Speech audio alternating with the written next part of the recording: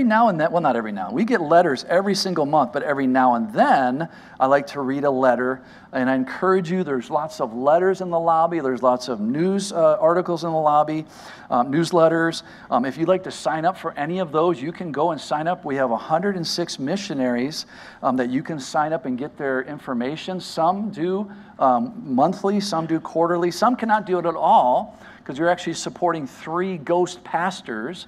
Now, we have no idea where they are, but obviously the team, that far-reaching ministry that supports them, they know where they are, but they're in Afghanistan, Pakistan, possibly Iran, Iraq, so it cannot be divulged who they are.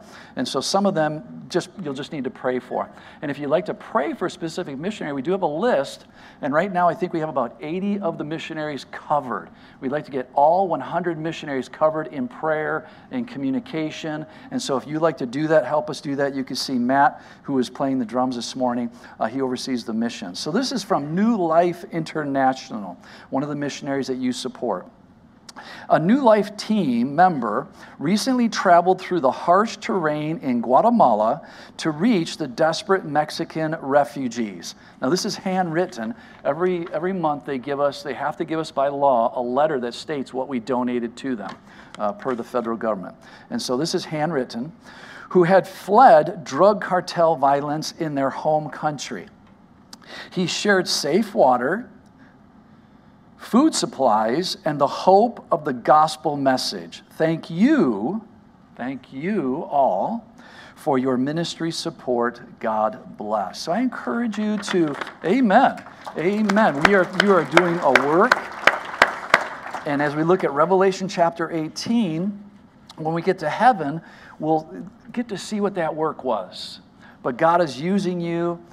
Praise God, I'm getting ready to send out checks this coming week. And just the checks alone are now up to $29,000. We added 2 more missionaries. $29,700 that you're going to be sending out this week for missionary work.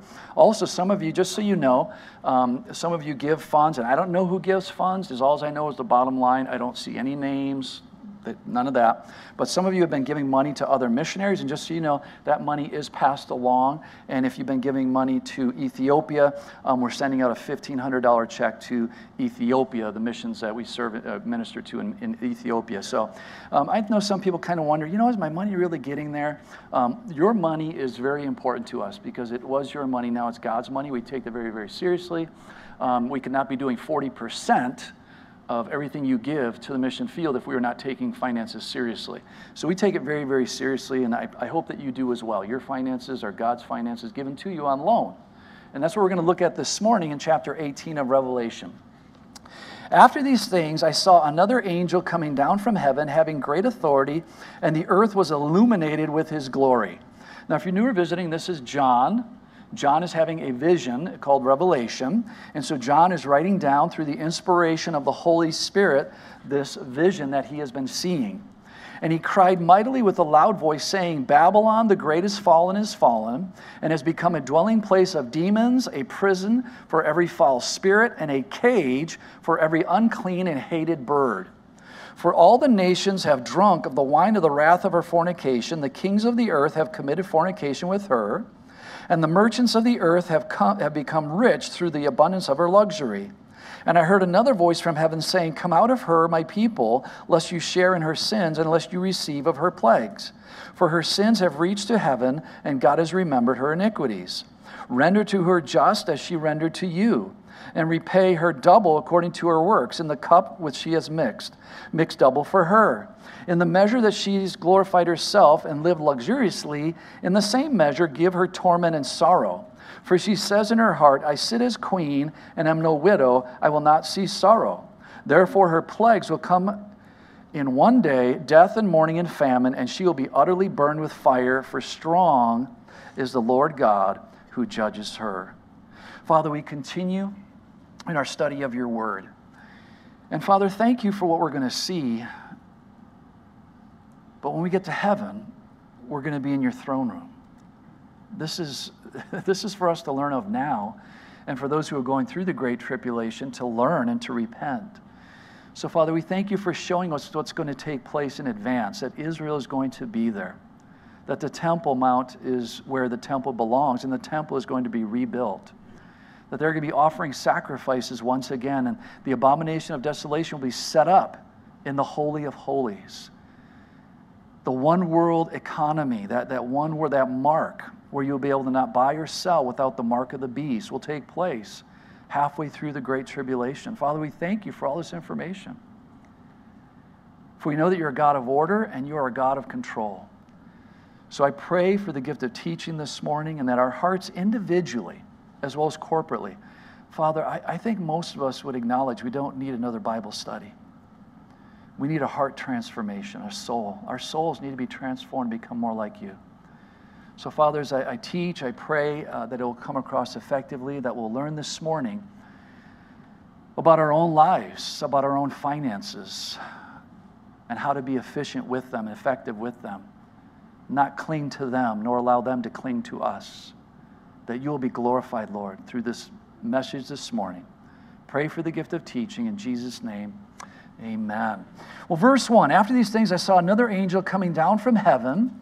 Notice, another angel, having great authority, and the earth, so he's coming from heaven to earth, and the earth was illuminated with his glory. After the destruction of the various religious systems of the world, that is very, very important, what I just said there. After the destruction of the various religious systems of the world, which will take place at the midway point of the Great Tribulation, John's vision turns towards the monetary commercial system. That's what we're going to be looking at here in chapter 18. Now, we don't know exactly when this destruction will take place, but it will probably be towards the end of the tribulation period. Notice after these things, which means that we shouldn't combine chapters 17 and 18 together. The religious Babylonian system in chapter 17, which is all of the various religious systems, not a place, is destroyed by the Antichrist and who else? The 10 kings, or those 10 regions around the world, the 10 toes that Daniel prophesied about. A city representing Babylon in chapter 18 is destroyed by God. So chapter 17, we see destruction by man of the religious systems. Chapter 18, we see the destruction of the monetary commercial system by God. You see, chapter 17, the people rejoiced over the newly instituted one world religious system. Chapter 18, the people mourn over the destruction of the city that hosted the one world monetary commercial system. Revelation 14:8 says this, and another angel followed, Babylon is fallen, that great city, because she has made all nations drink of the wine of the wrath of her fornication. In Revelation 19, which we'll get to in a few weeks, after these things I heard a loud voice of a great multitude in heaven saying, Alleluia, salvation and glory and honor and power belong to the Lord our God. You hear what they're proclaiming in heaven? As we're marching down this road towards November, God already knows who won. Rest. Register, study, vote, learn to rest in the sovereignty of God. It'll make your life and so many other people's lives so much better. For true and righteous are his judgments, because he has judged the great harlot who corrupted the earth with her fornication, and he has avenged on her the blood of his servants shed by her. Verses 2 and 3, and he cried mightily with a loud voice, saying, Babylon the great is fallen, and has become a dwelling place of demons, a prison of every foul spirit, and a cage for every unclean and hated bird. For all the nations, notice this again, all. There is going to be a one world economic system, and we are being conditioned for that right now. The world as well as this country is ready to implode. America, as you know, $35 trillion in debt. America. The world, $93 trillion in debt. We have a third of the world, over a third of the world's debt. 1 trillion now, 1 trillion per year in interest alone. Will we recover? Not without a great reset. It's impossible, especially the way we keep spending. When I say we, I mean the administration and the government. It's happening faster, quicker. For all the nations have drunk of the wine of the wrath of their fornication. The kings of the earth, notice the kings, those 10 kings, have committed fornication with her, and the merchants of the earth have become rich, even during the Great Tribulation. This is hard, isn't it? Hard to comprehend. How could that happen? Well, if you've got a backhoe, there's going to be a lot of burying that needs to be done. If you're not saved, that might be a good industry to get into if you survive. But it's best to come to know Jesus as your Savior, because you probably won't survive. Have become rich through the abundance of her luxury. Babylon the Great is fallen. The first question that pops into our minds is probably, which Babylon is this? I thought that we just studied that Babylon was destroyed in the previous chapter. It's a very good question. I personally think that chapter 17, as I've already mentioned, deals with the global religious Babylon, where chapter 18 deals with a city that has a positive financial impact upon the whole world. Now, the commonly suggested cities are Jerusalem, Rome, and Babylon of the Old Testament. But just like I mentioned in chapter 17, we don't want to argue about what city it is, but look at the overriding principle found in this chapter. This commercial enterprise is totally wiped out. And the merchants of the earth mourn over their loss.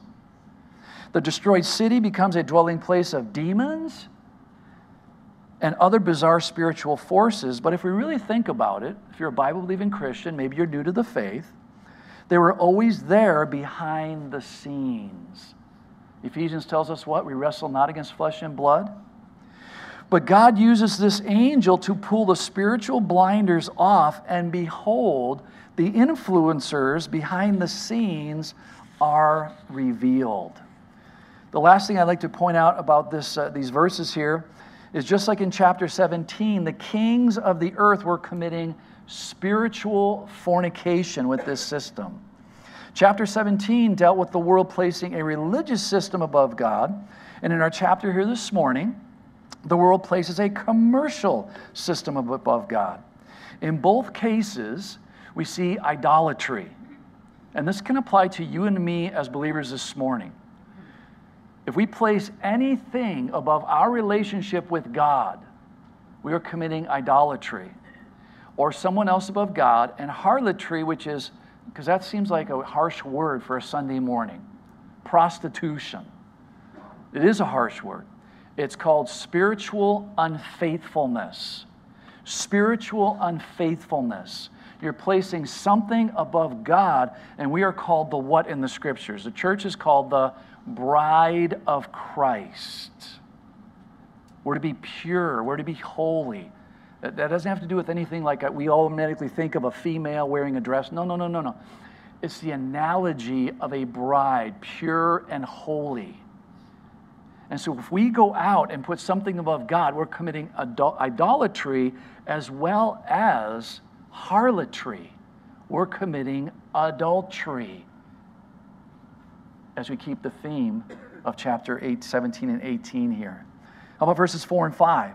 And I heard another voice from heaven saying, "Come out of her, my people." So not another angel, just as another voice. "Lest you share in her sins, and lest you receive of her plagues. For her sins have reached to heaven, and God has remembered her iniquities."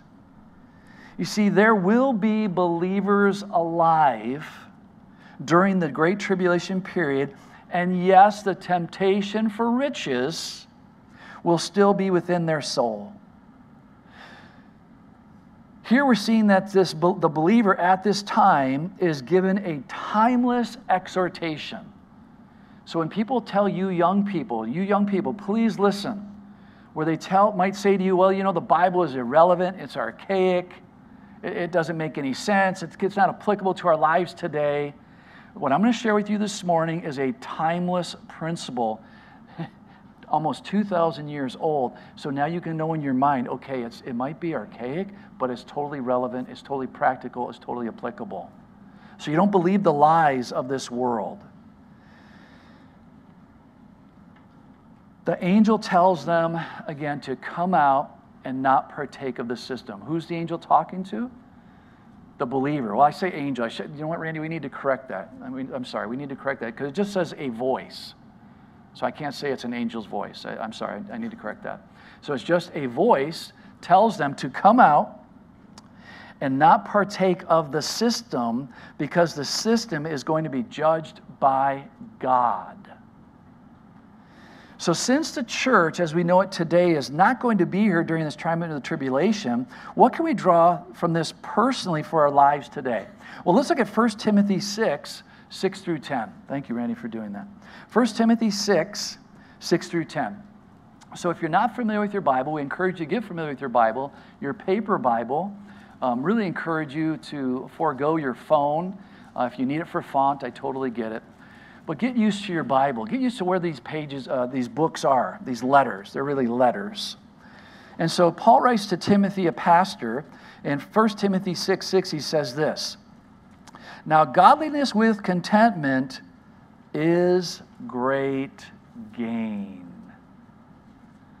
Now, is that something, a principle there that we could all use in our lives today, even though it was written almost 2,000 years ago? Contentment. Do we have contentment in America? Do we know how many billions of dollars are spent on cosmetics every single year in America? Now, this is not a bash. There's nothing wrong with taking care of yourself. I'm not insinuating that at all. So don't go down that road. Nothing wrong with taking care of yourself. But get the bigger picture. What are we investing in? And when I say we, I mean America. Cosmetic surgeries, multi-billion dollar industry. What are we investing in as Americans? We're investing in the exterior. It's important what people see. No, it's what God knows that's important. And God knows, according to His Word, that we're all sinners in need of a Savior. And you can die the best-looking person, the best-looking sinner on the earth. You can die that way. You're still going to hell. And God is concerned about your soul. So again, don't take an extreme. Take care of yourself. Take care of the temple of God. It's what the Bible says is our temple. Men and women. Take care of it. But make sure that you're doing it properly. That you have also contentment. Contentment. My wife and I like to say each other, and we've been saying it now for about 20 years, let's grow old gracefully. Let's grow old gracefully. And we're just embrace it. My brain says I can still do things, and my body says, no, you can't. And that's frustrating. But at the same time, I just go, that's the way it is. That's the way it is. Who cares? I got my brand new body waiting for me. Hopefully I get it today. Let's go. Let's go. So have contentment. For we brought nothing, I love this, verse 7. For we brought nothing into this world, and it is certain that we can carry nothing out. You ain't taking a U-Haul with you. And having food and clothing, with these we shall be content. Everything else, whew. But those who desire to be rich, so now Paul talks to Timothy, a pastor, and to you and I as Christians, the Holy Spirit addressing money. But those who desire to be rich fall into temptation and a snare, and into many foolish and harmful lusts, which drown men, and men here is mankind, male and females, and drown men in destruction and perdition. For the love of money is the root of all kinds of evil.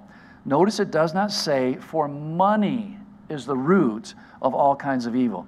No, no, no. For the love of money. We need money. We need finances. It's the love. For the love of money is a root of all kinds of evil, from which some have strayed from the faith in their greediness. Guys, almost 2,000 years ago, what does Paul just say about the church? Some in the church. That some believers in the church, he's not talking about the unbelieving world. He said right there in your Bible that some within the church have strayed from the faith. They got their eyes off of God and they got their eyes on money in this particular case. It could be a hobby.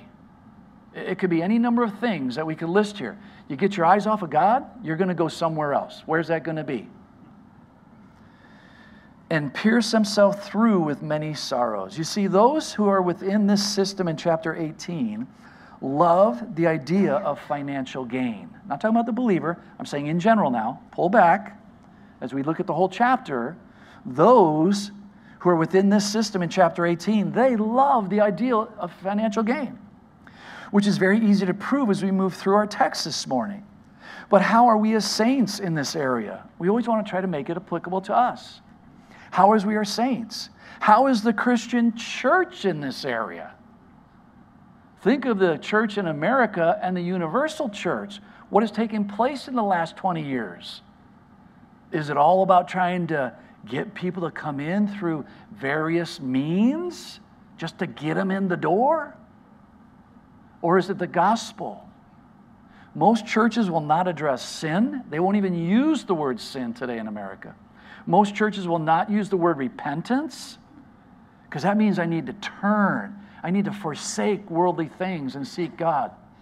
That's the church in America today. We're in desperate straits. You see, money is obviously not a bad thing, but if we place it above God, then we allow it to become a bad thing. Hence, the exhortation from Revelation and elsewhere in Scriptures to come out from under that influence. 1 Timothy 6, 17 through 19. Command those who are rich. So now Paul is writing to Timothy, that as Timothy teaches, and notice what Paul says. He doesn't say recommend, suggest.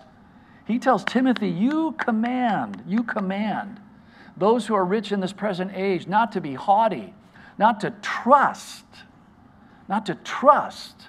in uncertain riches, but in the living God, who gives us richly all things to enjoy. And you might think, well, this is not applicable to us. Well, my dad was alive during the Great Depression. He was born in 1919. And in one day, America crashed. All of America crashed. In 2008,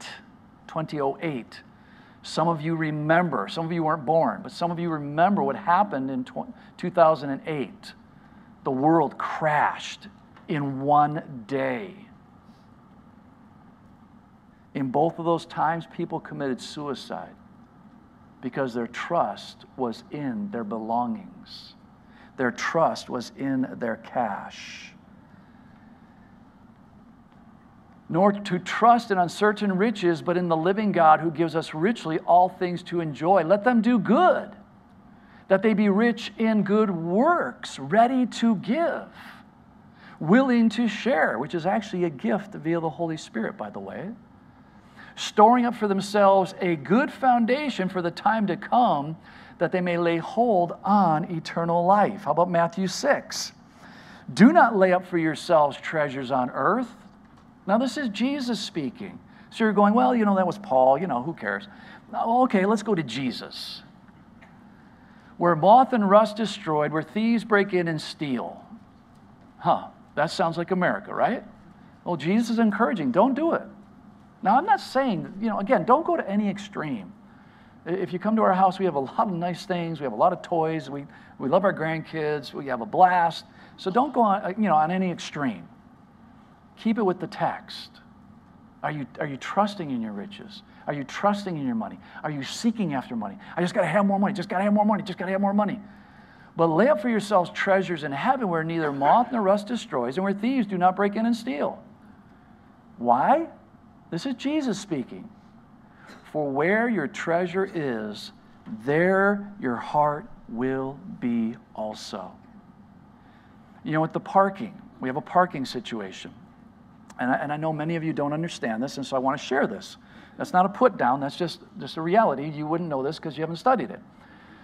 You might think, well, you know what, why don't we just pave that back dirt area back there and we can get a lot more cars in?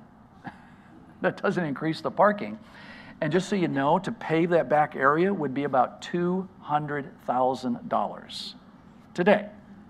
Feel free to fact check me. Maybe you can get it for $180. We still ain't going to do it. But that's the bigger picture. That's why we need to park out on the grass, so that when people drive in, they don't drive out because there's no parking spots.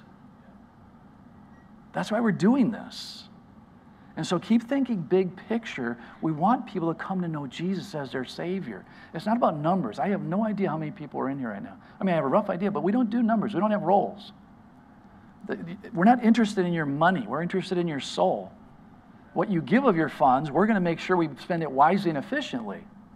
I think you're seeing that. And so Jesus says what? Do not lay up for yourselves treasures on earth. I have a 401k, just so you know. I have a retirement package.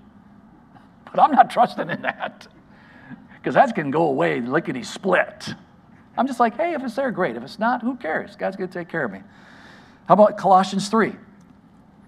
If then you were raised with Christ, if you're a born-again believer, if you know Jesus as your Savior, seek those things which are above, where Christ is sitting at the right hand of God.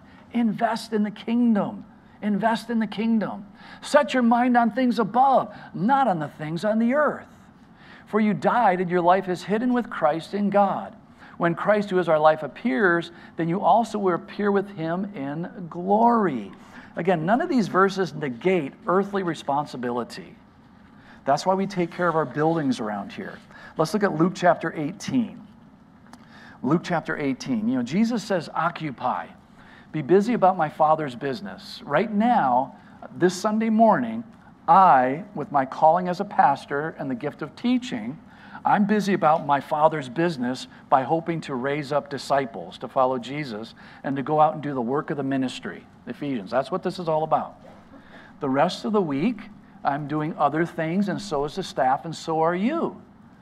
We're to be about our Father's business throughout the week, not just on a Sunday morning. Well, Luke 18 says this, now a certain ruler asked Jesus, saying, good teacher, what shall I do to inherit eternal life? So Jesus said to him, why do you call me good? No one is good but one, that is God. You know the commandments, do not commit adultery, do not murder, do not steal, do not bear false witness, honor your father and mother. What are those all? Those are exterior. Those are exterior. External things. And this young man said, and I believe this is actually John Mark, we'll get to this later on, in a few years as we go through the Gospels, and he said, all these things I have kept from my youth. So when Jesus heard these things, he strongly rebuked him and said, you liar, you need to repent right now today. Did he say that? See, read your Bible. Isn't this amazing? Jesus did not call this young man on the carpet. What he said was true. Jesus, I'm trying. I haven't done these things. So when Jesus heard these things, he said to him, you still lack one thing. Another gospel tells us that Jesus looked on him and loved him. Loved him. You still lack one thing. Sell all that you have and distribute to the poor, and you will have treasure in heaven, and come follow me. Now, right now, I could go into Christian fiction and encourage all of you to sell everything you have and give it all to the church. Taking it totally out of context. This is one man, and Jesus is dealing with this one man's soul, his issue, money. So if you ever hear this from the Christian fiction, turn it off, run away from it. It's taking it totally out of context. But pastors, ministers will use it for such. But when he heard this, he became very sorrowful, for he was very rich. And when Jesus saw that he became very sorrowful, he said, how hard it is for those who have riches to enter into the kingdom of God. For it is easier for a camel to go through the eye of a needle than for a rich man to enter the kingdom of God." And those who heard it said, "Who then can be saved?"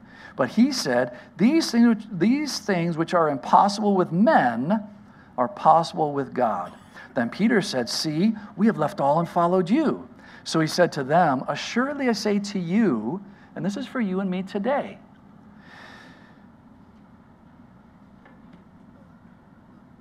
"there is no one who has left house or parents or brothers or wife or children for the sake of the kingdom, who shall not receive many times more in this present time and the age to come eternal life." Romans 12. "Having then gifts differing according to the grace that is given to us, let us use them. If prophecy, let us prophesy in proportion to our faith. Or ministry, let us use it in our ministering. He who teaches in teaching. He who exhorts in exhortation. He who gives liberality. He who leads with diligence. He who shows mercy with cheerfulness." So we see some of the gifts being displayed here. There's nothing wrong with being blessed with financial wealth. There's absolutely nothing wrong with that. It's just that we need to make sure that we have control over our finances and that our finances do not have control over us. Very, very important. As I just noted in the scriptures, financial wealth can be a tremendous blessing, but it can also be a tremendous curse. And as a believer, when God blesses a person with financial wealth, then God is calling that person to a greater accountability. To a greater accountability. It's just like any other biblical principle. God holds every believer accountable for what he has freely given to them, monetary or otherwise. Verses 6 and 7. "Render to her just as she rendered to you, and repay her double according to her works." Revelation 18:6. "In the cup which she has mix double for her. In the pleasure that she glorified herself and lived luxuriously in the same measure." Notice, this is during the tribulation. This is the second half of the tribulation, probably close to the end of the tribulation. So some people are going to still be able to live luxuriously. "For she says in her heart," notice what she says here in her heart, "I sit as queen. I am no widow. I will not see sorrow." You see, the angel addresses God. He's not telling God what to do, but pointing out the facts for our benefit. This commercial system thinks that it's indestructible. As they will find out, nothing is indestructible when you're dealing with God. Always keep in the forefront of your understanding that God is in control. Always do that. Not the spiritual forces of this world. Don't look for Satan behind every bush. Look for God through his word and the circumstances that are taking place. Look for God. God has a plan and a purpose by what's happening to our country right now. "Therefore," verse 8, "her plagues will come on her. Therefore, her plagues will come in one day, death and mourning and famine. And she will be utterly burned with fire, for strong is the Lord God who judges her." This could be the same thing that took place with Sodom and Gomorrah. God is going to judge this city, and it's going to go up in smoke in a specific hour. Let's read on. "The kings of the earth who committed fornication and lived luxuriously with her will weep and lament for her when they see the smoke of her burning, standing at a distance for fear of her torment, saying, 'Alas, alas, that great city Babylon, that mighty city.'" Again, notice this is a city. This is a city, not a religious system around the whole world. This is a city. "For in 1 hour," so it went from a 1 day to now, "for in 1 hour your judgment has come." The world is going to observe her destruction, and notice that the world is looking from a distance. And with our modern technological advances, it's going to be very easy for everyone to see this taking place. You see, once again, it's going to be obvious that this is the judgment of God, not the judgment of man. The people of this earth have been witnessing God's judgment for several years now. They just keep hoping that it wouldn't come upon the wealthy aspect of their own lives. But here it is. Does this maybe sound like America right now? They just kept hoping that it wouldn't come upon the wealthy aspect of their own lives. Let's make America great again. Let's make America wealthy again. Let's make America strong again. Let's put whatever phrase you want to put after it. How about let's repent from killing our babies? Let's repent for the sex trafficking that is taking place in various states around this country. How about let's repent? No. It's all about money. We got to be great again. We got to show everybody who we are. The powerful elite of our day think that they're getting away with the evil things that they are doing and endorsing. They are not. Verse 11. And the merchants of the earth will weep and mourn over her, over this city, which I believe to be Rome. For no one buys her merchandise anymore. One day, 1 hour, party's over. Merchandise of what? Of gold and silver, precious stones and pearls, fine linen and purple, silk and scarlet, every kind of citron wood, every kind of object of ivory, every kind of object of most precious wood, bronze, iron, and marble. And cinnamon and incense, fragrant oil and frankincense, wine and oil, fine flour and wheat, cattle and sheep, horses and chariots. And I have this last part highlighted in my Bible. Encourage you to highlight your Bible if you're new to your Bible. And bodies and souls of men. Again, that's mankind. You see, this is the worst financial disaster that has ever happened. As we've already seen, that during the tribulation, the world's food and water supply is going to be greatly impacted. So the merchants of this city have financially gained tremendously over the loss of others. But now it's their turn. Notice the list. It includes merchandise of gold and silver, precious stones and pearls. So we could maybe say this is the jewelry business. It includes fine linen and purple, silk and scarlet. So we can maybe say the clothing business. It includes every kind of citron wood, every kind of object of ivory, every kind of object of most precious wood, bronze, iron, and marble. So maybe we could say this is the household item business. It includes cinnamon and incense, fragrant oil and frankincense. So maybe we could say this is the spice and fragrance business. It includes wine and oil, fine flour and wheat, cattle and sheep. So we could say the cooking and food business. It includes horses and chariots. So we could say the transportation business. It includes bodies of souls of men. And we could say the labor force business. The merchants of the world gained monetarily from this tremendous list, but they are now weeping because of their lust for more will no longer be fulfilled. For their lust will no longer be fulfilled. Notice that repentance. As we read this list, did you notice something? Notice that repentance is not taking place. Just mourning over their own personal financial loss. You see how this is applicable to you and I today? This is very applicable to the church today. It might even be applicable to you personally. I don't know. It's between you and God. Verses 14 through 19. The fruit that your soul longed for has gone from you, and all the things which are rich and splendid have gone from you, and you shall find them no more at all. The merchants of these things who became rich by her will stand at a distance for fear of her torment, weeping and wailing, and saying, Alas, alas! That great city that was clothed with fine linen, purple and scarlet, and adorned with gold and precious stones and pearls. For in 1 hour such great riches have come to nothing.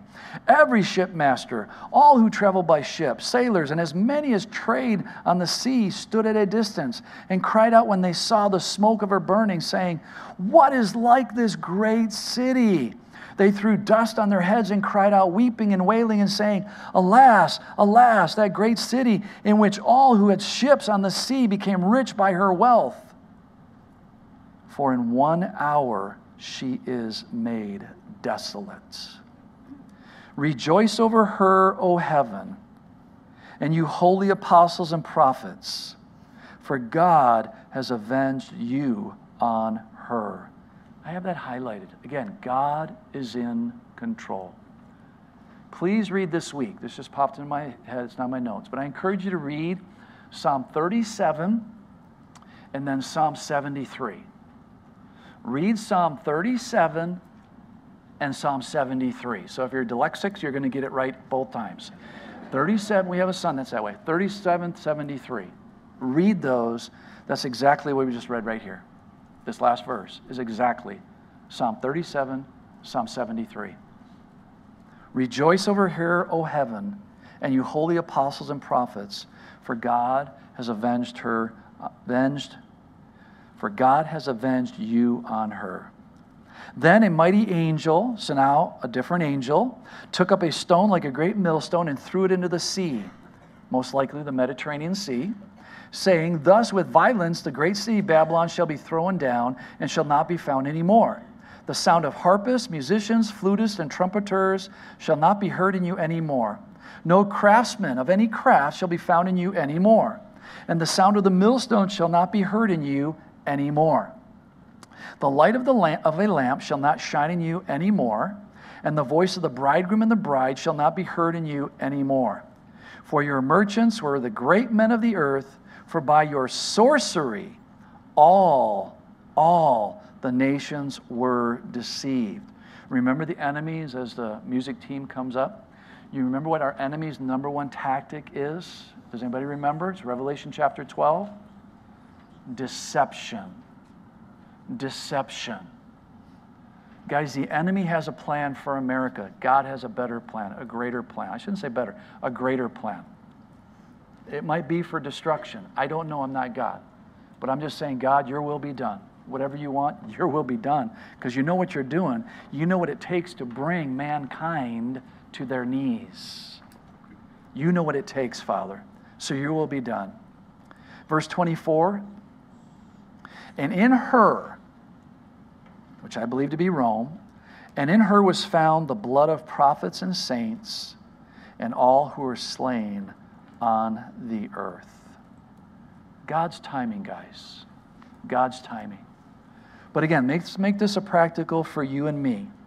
Financial devastation in one day, which should cause us to ask a simple question. You and me, an honest, simple, married, not married, young, old. I would venture to say that everyone in this room, unless you're still going to high school or college, you have finances that you're responsible for and that you need. So you need to ask yourself this question on a regular basis. Have I evaluated my pursuit of finances? Have I elevated my pursuit of finances above my pursuit of God? This is what we're seeing in this chapter. No mention of repentance, no remorse. Who cares about people? We lost all our money. I encourage you. Have I evaluated my pursuit of finances above my pursuit of God? Again, if you don't have time to read your Bible, ask yourself why. Don't play games, just ask yourself why. Your Bible needs to be your first love.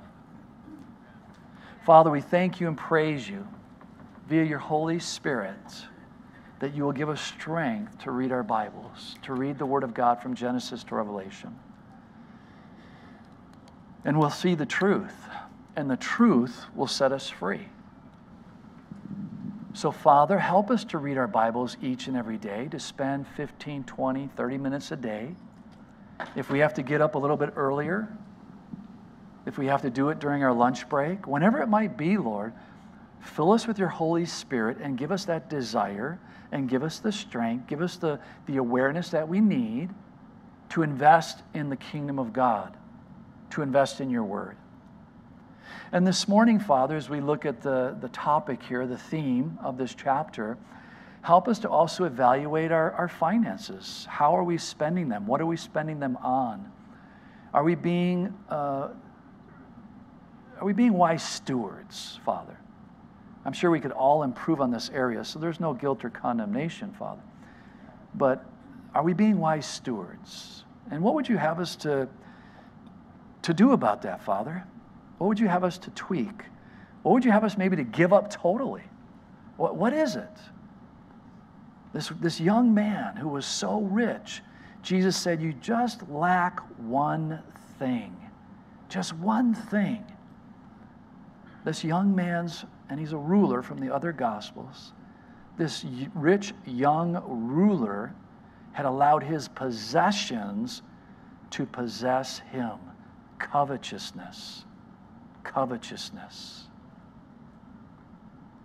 Father, guard our hearts, that will take care of what you give to us, but that will hold on to it lightly.